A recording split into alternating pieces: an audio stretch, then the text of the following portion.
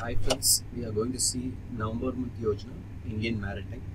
So in that first news article is Paradigm of Coastal Security. And before going to this topic, the importance of maritime need to be understood. So as India is moving towards the global order, especially from economic sense, maritime becomes more important domain for India. As we know that India is a peninsula which is surrounded by oceans and seas, so that comes the importance of maritime and its security and its aspects of economy to the country. And from economic point of view, as India aspires to become 5 trillion economy, so providing economic opportunities not only happens in land, even ocean also play a major role in it. So that comes the importance of maritime. So in this Yojana, we'll see 3 important articles which is more relevant for our exam preparations. That first one is Paradigm of Coastal Security. That's the first article. Paragraph 1, Paragraph 2 and Paragraph 3. So in Paragraph 1, they speak about certain important data of maritime that is given here. That is oceans. These data we can use it in your answer writing. That is, oceans form 72% of Earth's surface. So whenever you write data in your answers, advisable is writing in percentage terms, so that will be easy for the examiner to understand your viewpoint rather than giving in factual data. For example, if you take 363 million square kilometers, so which is not required, which is not advisable also. So 72% of Earth's surface, and around 10% of world population live in coastal areas. Coastal area population is around 10%, and they have given the, that is 10 meters above sea level. So 10 meters above sea level, they are residing very close to the shores, and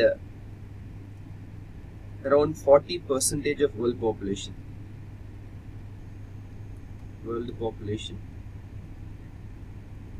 within 100 kilometers.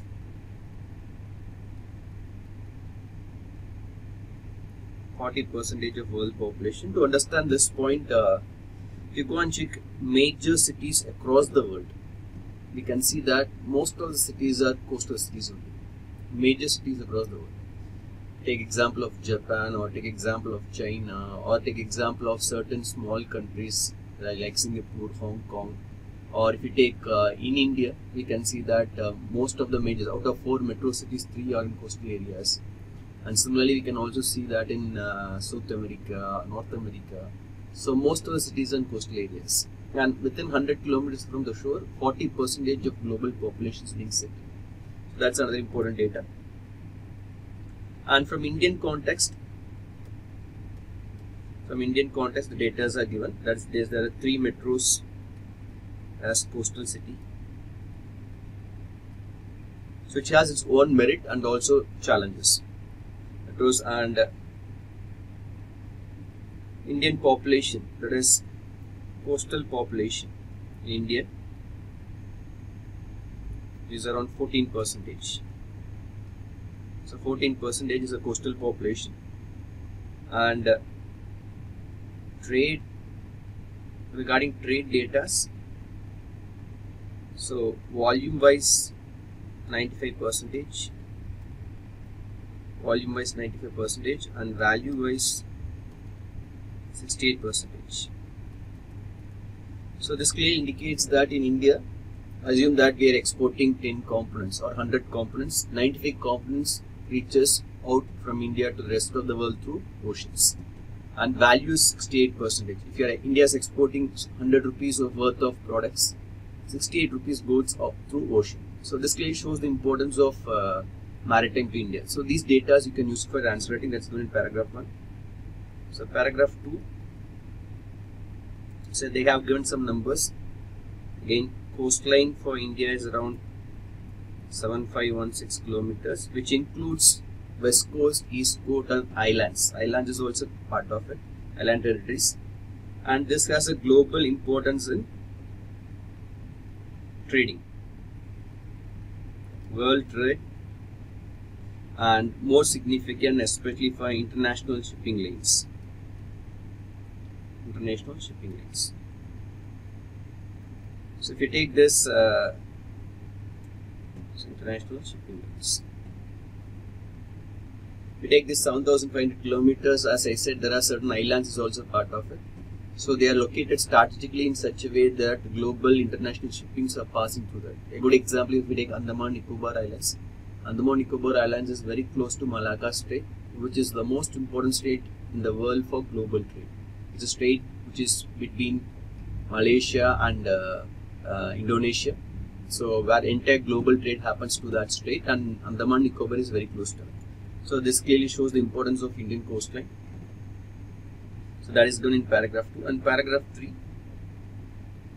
And what is the importance of Indian coastline? This is from global trade perspective, and also we have the most important vital installations. It is important for our Indian security perspective and also economic perspective, like defense, atomic energy, similarly petroleum, space. For example, if you take atomic energy, if you go and locate all the power plants in India, it's very close to coastal areas. And similarly, all refineries are right now located in ports. And similarly, space like Sriharikota are all located in very close to coastal areas. So that comes the importance of maritime. And also they have given data. In India, we have 12 major ports. And 239 non-major ports. So this data you can use it for your answer writing and can put as a tabular column, and whenever you want you can substantiate with these facts. This is given in this page. Next, paragraph 1. Paragraph 1. So paragraph 2.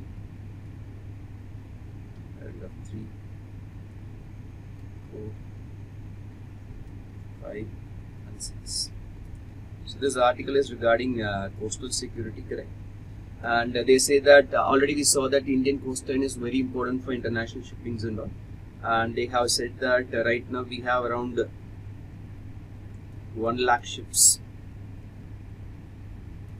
So 1 lakh ships transit close to our shores. As global trade is happening in Indian Ocean, and 1 lakh ships passes every year through our very close to our coastal areas, and so that comes the need for blue economy. So Indian government is focusing on blue economy. Blue economy is nothing but effectively using maritime resources for our economic development. So blue economy, and apart from this, which focus on port-led development.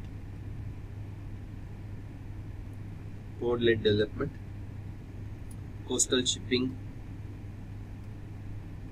So these are the terms associated with maritime, coastal shipping, and also protocols, trade protocols, right? Cruise tourism. So even there is a potential for tourism in coastal areas, cruise tourism. And we have this Sagarmala project. Apart from this, we also have this Sagarmala project. So these are regarding maritime aspects of India, what the potential and why we need to focus on. That's given in paragraph 1. So paragraph 2, who are the stakeholders?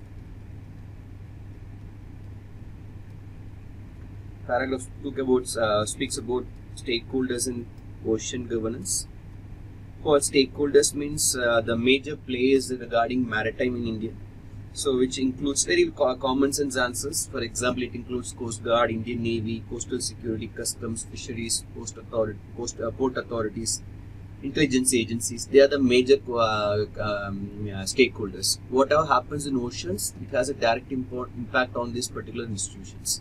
So they are called as stakeholders in ocean governance. Any decisions by government regarding maritime, they play a major role in it. So that's given in paragraph 2. And paragraph 3, in this Coast Guard play a very effective role in coastal security or coastal security is based on Coast Guard's Commander Coastal Command. So Indian Coast Guard is designated as Commander Coastal Command. So right now for our coastal security, Coast Guard plays an active role, and they are coordinating with all central and state agencies. So this clearly shows the importance of Coast Guard here. That's given in paragraph 3. And so we have the standard operating procedures. So they have this SOPs for all these things, standard operating procedures. That's given in paragraph 3. And paragraph 4, and we have this Sahar Kavach, a biannual exercise for coastal security. These are the answers, these are the points we can use it for the answer writing. Biannual exercise for coastal security. Again, Coast Guard play a major role in this. So 2 years once we have this particular exercise conducted in India for coastal security. That's given in paragraph 4. And also we have this coastal police stations, 200 coastal police stations, and this given 200 coastal police stations is run by state governments, coastal police stations, and and also surveillance in shallow waters and coastal mapping is done. So all these are being done, coastal mapping. So this all clearly indicates that how our Indian government give greater focus on coastal security. And in paragraph 5, it speaks about this coastal surveillance network. Coastal surveillance network. Coastal surveillance network, and that is use of technology here. The name itself says coastal surveillance. So they are going to monitor our coastal areas, and they have given 25 nautical miles. Until 25 nautical miles, Indian establishments are monitoring that, and we have 38 radar stations, and all these are being done. Mobile surveillance systems are all being done. So in your answer writing, you can use this term called coastal surveillance network. Use of modern technology until 25 nautical miles to check what is happening within the Indian seas. Okay, that is there in paragraph 5. And paragraph 6, so we have institutional mechanism called National Committee. So National Committee on strengthening of maritime and coastal security. So NCSMS, National Committee on Strengthening Maritime and Coastal Security. So right now, so they are the apex level monitoring body, the highest level monitoring body.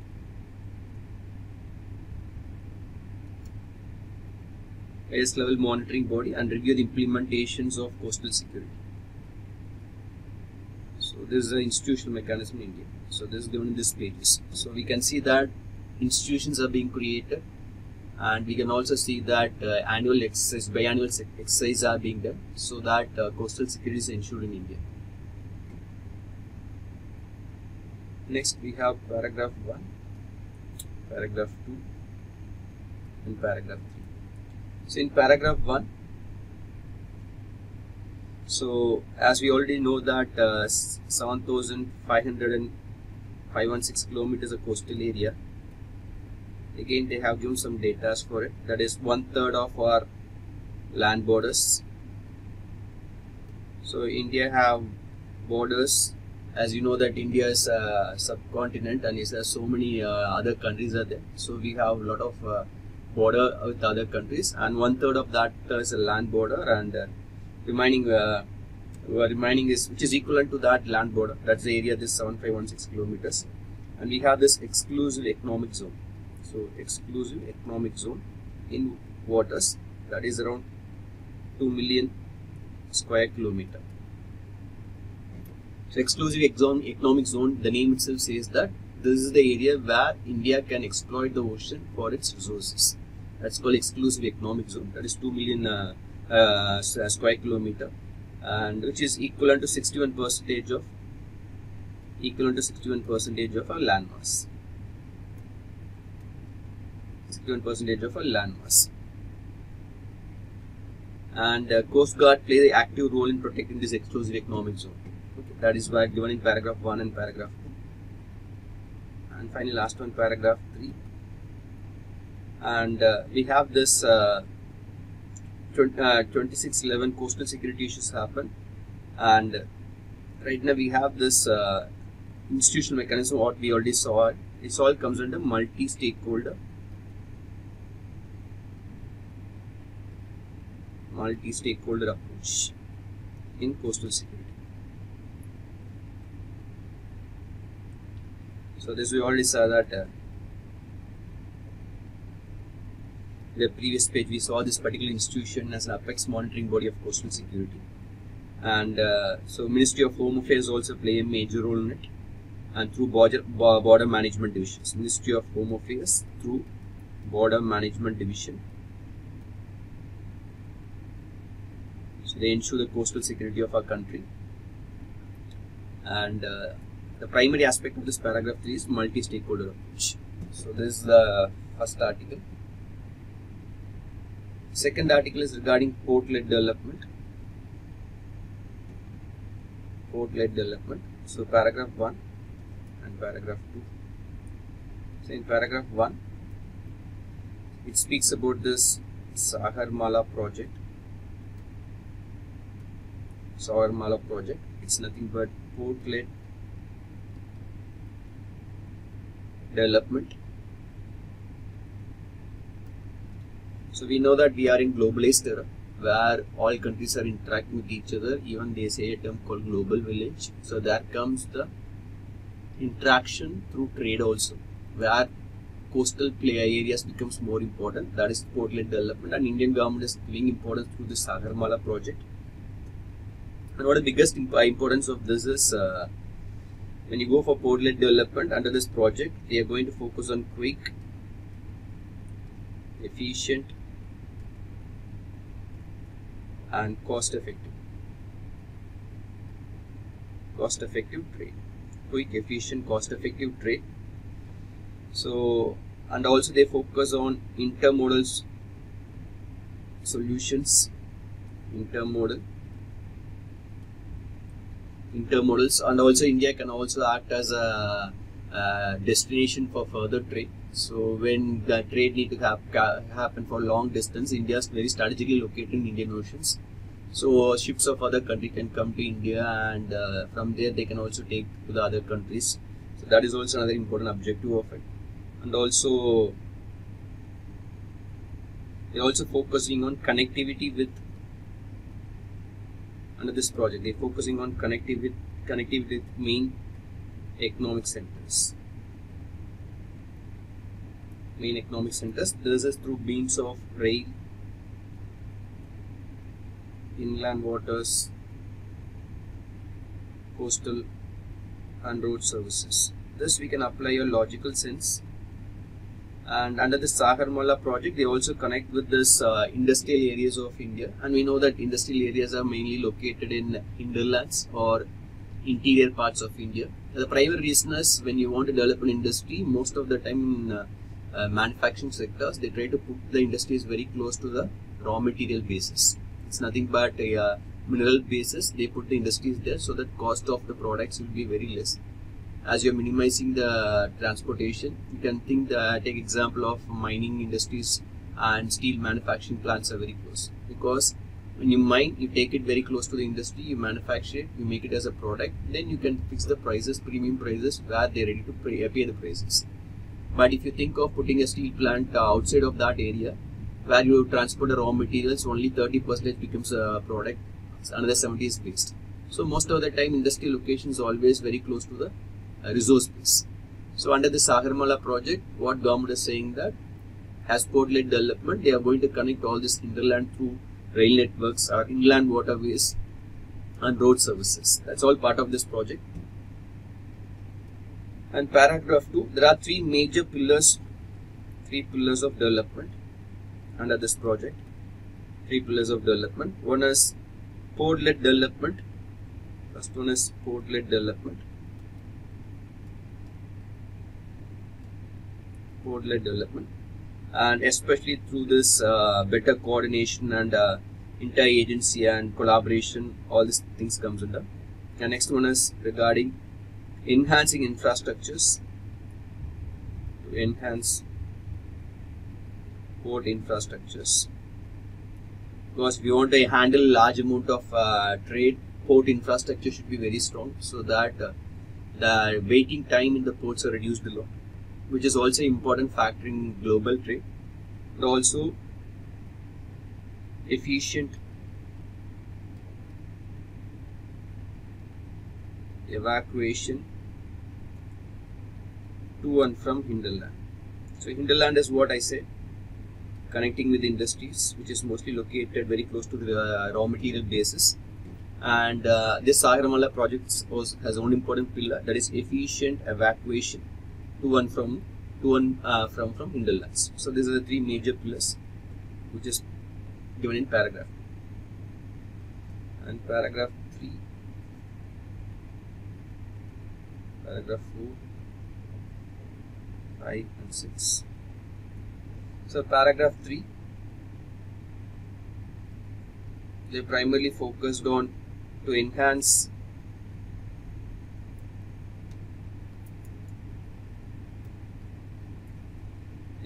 capacity of major on non-major ports, major on non-major ports in India. And we already saw that in India we have 12 major ports, and as per this project they want to enhance the capacity, that is given in paragraph 3. And also inland waterways and all those things they have given, and to enhance the existing trade, correct, to develop inland waterways and also to develop to connect manufacturing sectors, correct. So logistic hubs, to develop logistic hubs to connect with manufacturing centers. So this is all given in paragraph 3. As paragraph 4. So along the Sagarmala project, we are also focusing on skill development, coastal tourism, R&D and all.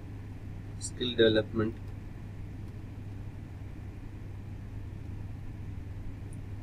coastal tourism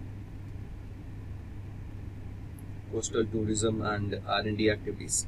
Once you say that you want to develop the nation through ports, automatically a lot of other allied aspects need to be strengthened. For example, skill development of local population is required, because trading consists of flow of goods, and where comes the importance of logistic industries, so that you need to develop skills for all these things. And also you need to have there's a great potential for coastal tourism, because as ports are filled with ships from across the world, and there's a potential for tourism is also there, and also R&D activities, so that you can make the trade very efficient. So that is all part of this Sagarmala project. And also we have this technology enabled skill development. For this skill development, they have set the center of excellence in maritime and shipbuilding. Center of excellence for maritime and shipbuilding. And this primarily focused on skilled manpower, to develop skilled manpower for maritime. So that is being done under this particular Sagarmala project. And whereas in paragraph 5, and they focus on capacity building. So capacity building. Similarly, infrastructure development, and social development. So that comes the role of both union and state governments in it. Union and state governments. union and state governments. As paragraph 6 focus on developing tourism. So under the Sagarmala project, Ministry of Tourism is also involved in it. So, and they primarily focused on coastal circuits, especially this related to tourism potential. It is Swadesh Darshan scheme. So to develop this coastal tourism, and also cruise tourism. They are focusing on cruise tourism, and also lighthouses, which has potential for tourism, and heritage museums,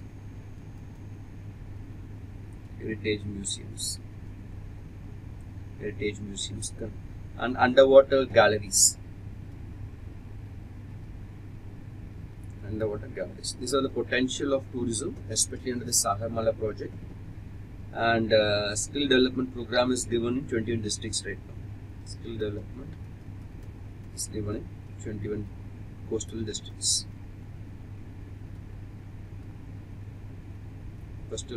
Under this Ministry of Rural Development.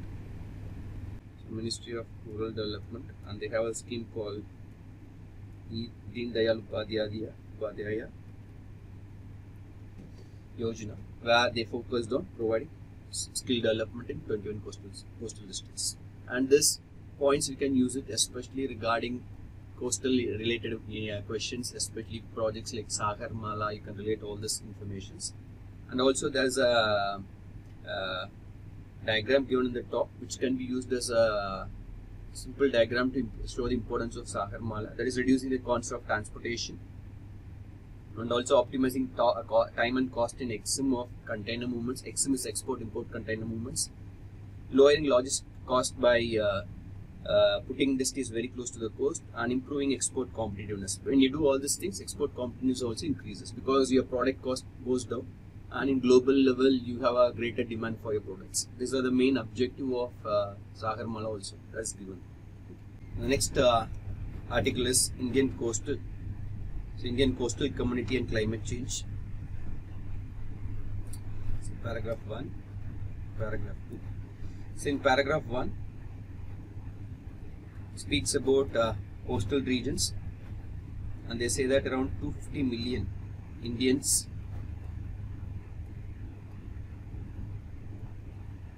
live within 50 kilometers of the coast. So out of this 1.4 billion population, 250 million Indians are very close to 50 kilometers, and they have given 1,300 offshore islands. Example, Andaman Nicobar, or we can relate with all the islands spread across Arabian Sea and Bay of Bengal. And and also we have this 514 islands in mainland coast, and island territories is also there. Around 868 island territories. So this much categorization is not required for our answer writing. Just basic understanding is enough. Whereas in paragraph 2, so there are a lot of challenges for coastal communities.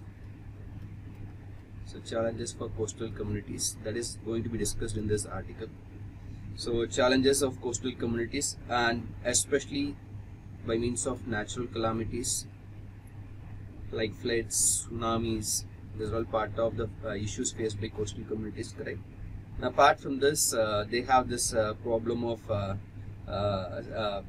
salt incursions. All these are part of it. So that's they have given that. So coastal communities have some unique set of problems because they are very close to ocean areas. Okay, so that's given in that areas. And also importance of coastal communities are, they are responsible for fishing, salt production,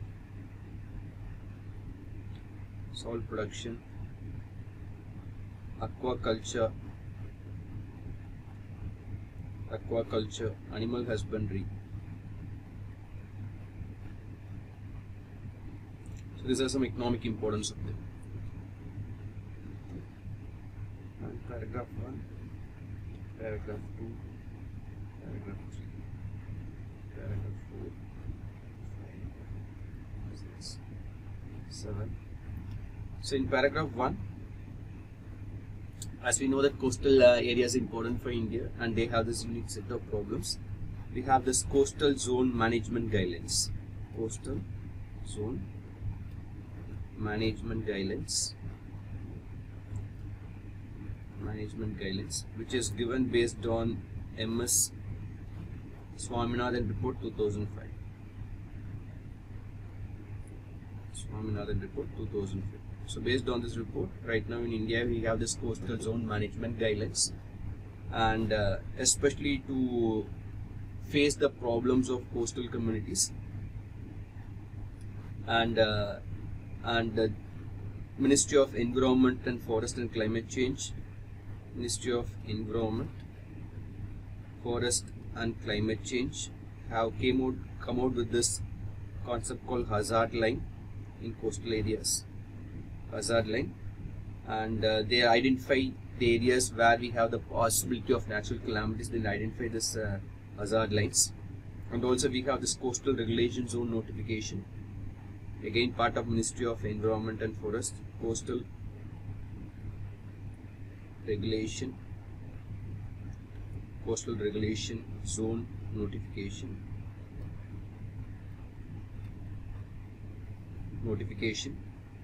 and all related to this aspect is to resolve the problems of coastal communities. So already we have certain mechanisms in India that is given in paragraph 1, and we'll identify certain issues and problems for coastal communities. In that paragraph 2, it's regarding this sea level rise. Sea level rise. So globally they have given some data. Sea level rise, global data is sea level rises. I'll just put SLR, sea level rise. SLR is around 4.5 mm per year. So globally seas across the world increases by 4.5 mm per year, and it is said that 10% of coastal population, 10% of coastal population live in low-lying areas. So they are the first one to get the impact of sea level rise. That's the data clearly indicates, and this results in what the impact of sea level rise is: retreat. So population need to retreat, and submersion. So land can be submerged. Erosion can happen. And extreme marine events. So this is the impact of sea level rise that is given in paragraph 2. Whereas paragraph 3 results in, so what the impact of all this thing is, especially squeezing of settlements, as people need to leave their place of residence because of sea level rises, squeezing of settlements. So reduction of common property,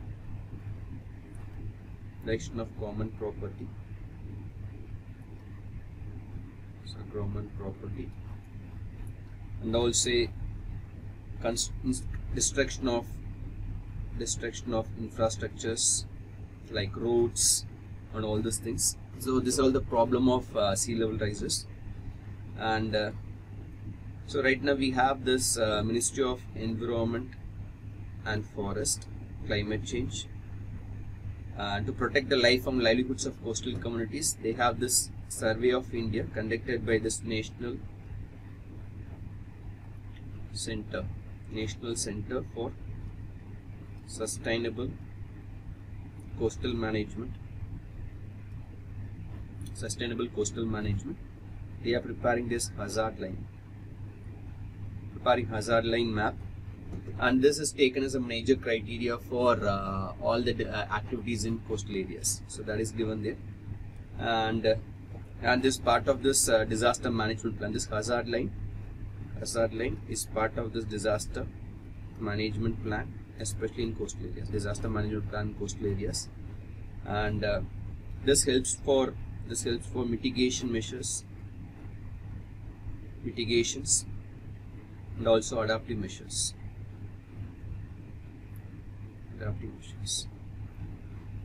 next thing is increased sea surface temperature. Next problem is like sea level rise. Next problem is given in paragraph 6. That is increased sea surface temperatures. Increased sea surface temperature. Increased sea surface temperature. As the primary reason for this thing is greenhouse gas trap. Because our planet has this greenhouse gases, this acts as a trap, and as this, because of this increase in water temperature,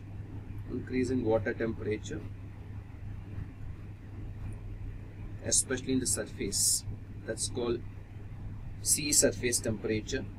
And primarily where it has impact is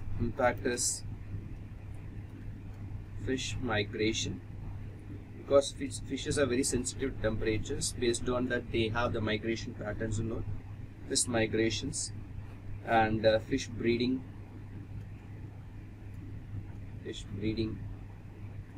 and habitat loss. This is all because of increasing sea surface temperature. And also this results in oceans acidification, current patterns, all have impact on it. Ocean acidification. The cycle, once sea temperature changes, a lot of other aspects in the ocean ecosystem changes. That's given in paragraph 6 and 7. Paragraph 6 and 7. So paragraph 1, paragraph 2, 3, and 4.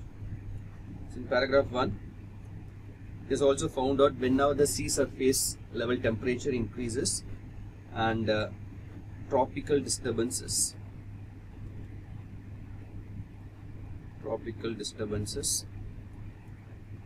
is primarily focused on temperature, that is cyclones. Example is cyclones will happen in 26 degrees Celsius. And whenever there's increase in temperature of ocean water, especially surface water, the intensity and frequency increases. Results in increased intensity and frequency of cyclones. This is the problem of surface level temperature increase in sea waters. Okay, that is given. The next thing is shoreline change. So paragraph 2. Next problem is shoreline change.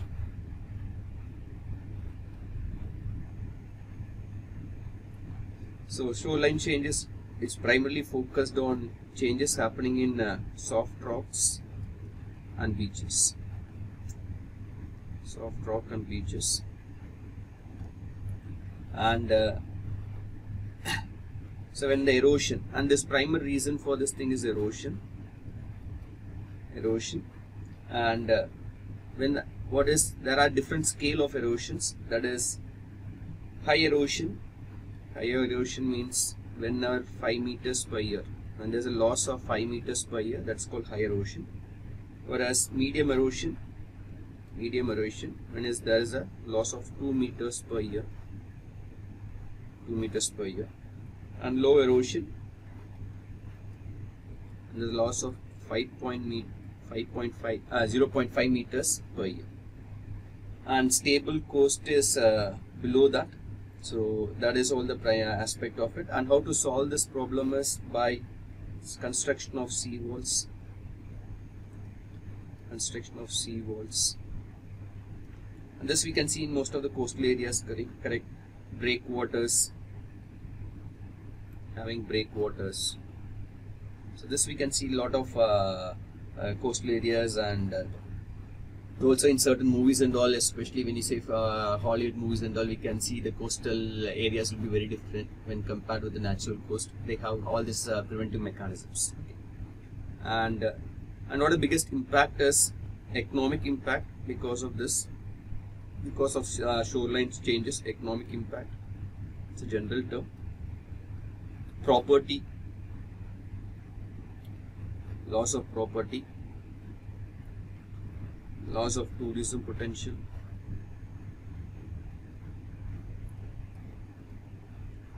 So these are all given in paragraph.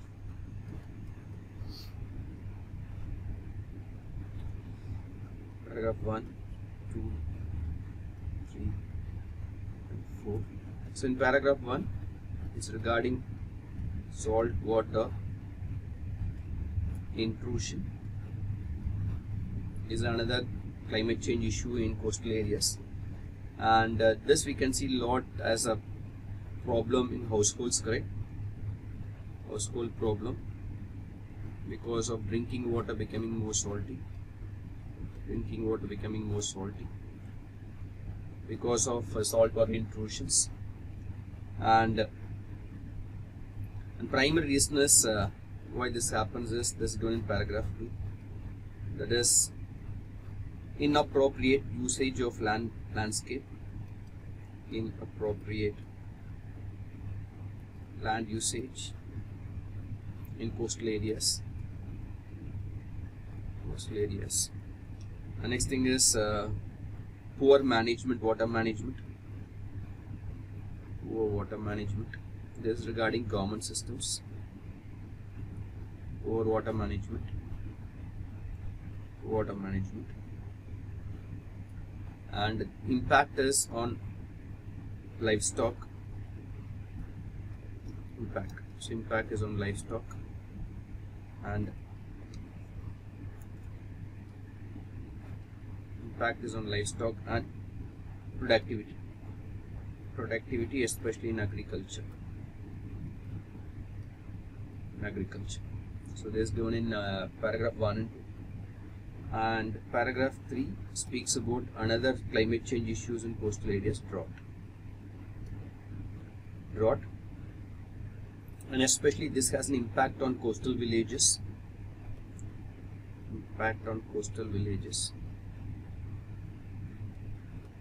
Which has a more economic and social negative impacts.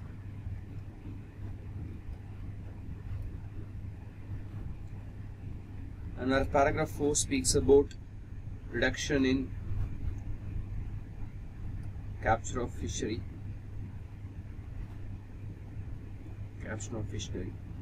And the primary reason people always believe is there is a reducing stock of fish in oceans, but the reality is not only that, it is reducing fish stock. And apart from this, the primary reason for this thing is climate change. And there's a case study given in this particular paragraph, and they found out that in Malappuram district, Malappuram district of Kerala, the catch of sardines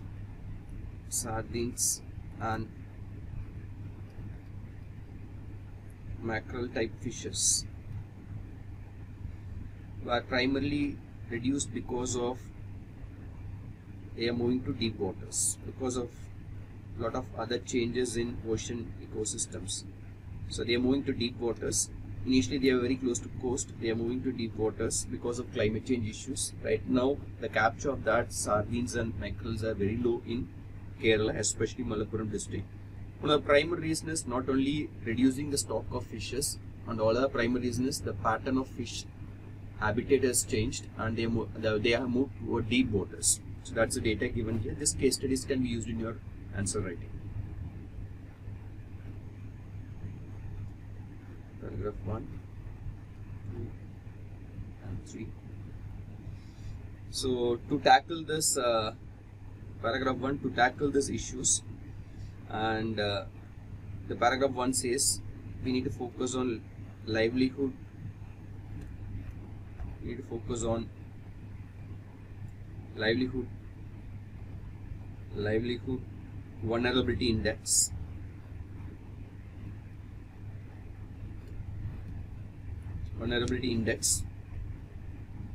To identify location specific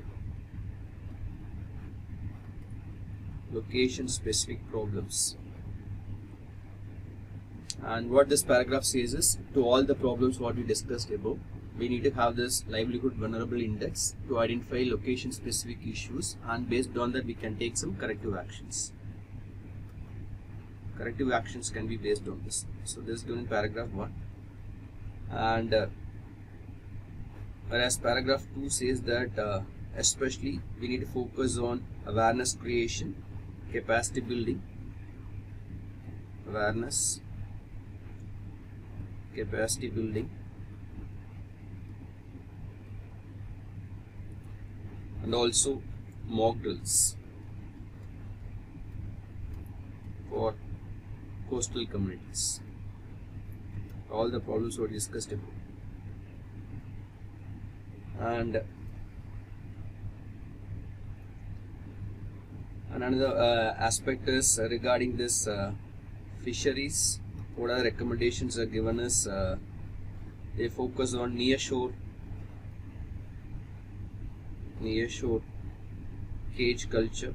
So you can develop certain fisheries based on this near-shore cage culture, aquaculture,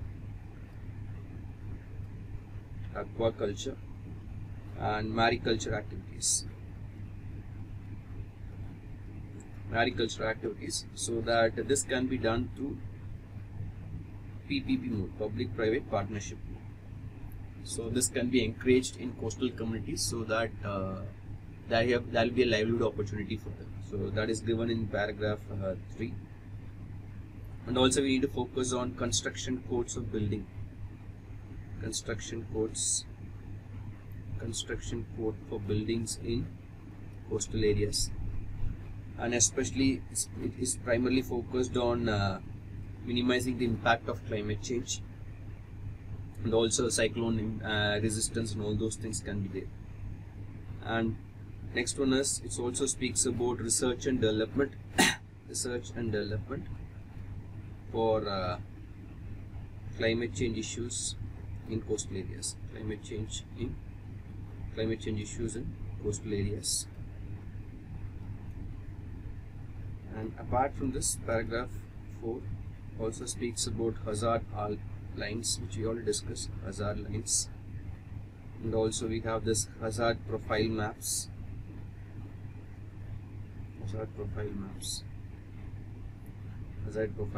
and proper mitigation measures.